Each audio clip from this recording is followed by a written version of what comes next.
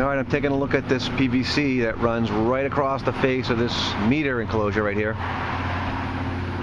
I'm not sure what this PVC is for, but it comes right up out of the ground, right next to this service pipe here. And then it cuts right across the front of this meter enclosure. That's going to make it very difficult to work on this. The cover here, you see, is supposed to unlatch and then lift up. Well, that's going to be impossible with this pipe in the way. So this is virtually inaccessible now. Also, this PVC has no supports.